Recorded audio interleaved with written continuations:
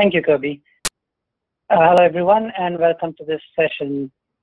So the goal of this session is to talk about how we can not just use EPBCS. EPBCS has some reporting capabilities. We've had this interest from a lot of our existing clients as well as prospective clients.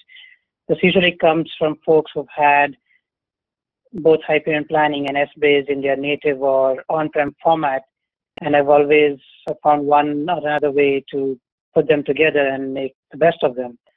So ever since we've had them go to the cloud, that is the Oracle Cloud, we've had this question come up a lot.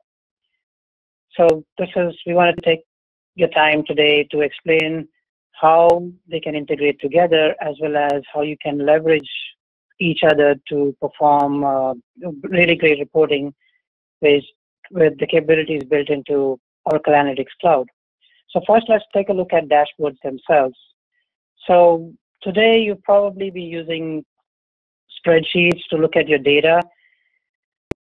And spreadsheets are used not just to look at raw numbers, but also you could use it to create charts and certain analysis. However, the challenge with that is that this is primarily offline and not a centralized solution.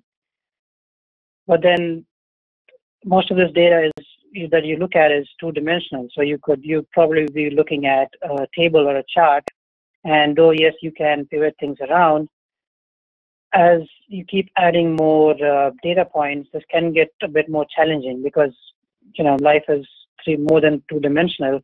You could say three-dimensional or more than that.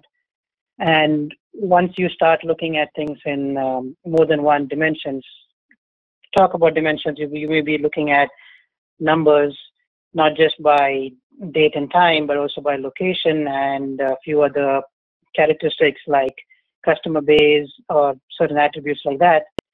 And this can be really challenging to look at on a spreadsheet, which is primarily two-dimensional. And the other thing is that if you're looking at raw numbers, yes, a lot of us love our numbers, and quite a few of us could compete to be natural code breakers even.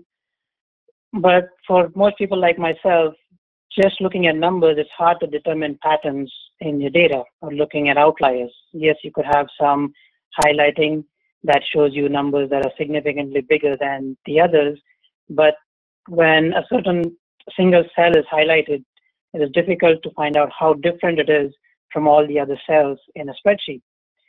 So putting this in a graph or pictorial form often helps identify these patterns.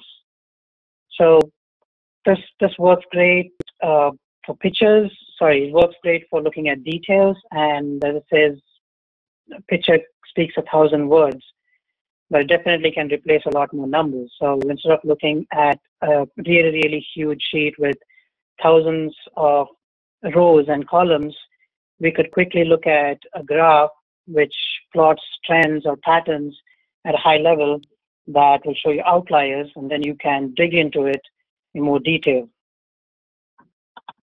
I want to talk about Gartner's definition of what a dashboard is, and this is taken directly from them. What it essentially is a reporting mechanism that puts together not just your KPIs, but other metrics and your data in an aggregated form. So what this gives you is, at a glance, you can quickly look at your key numbers and peaks in your numbers in your graphs that could drive your attention to certain aspects of your data that you need to look at.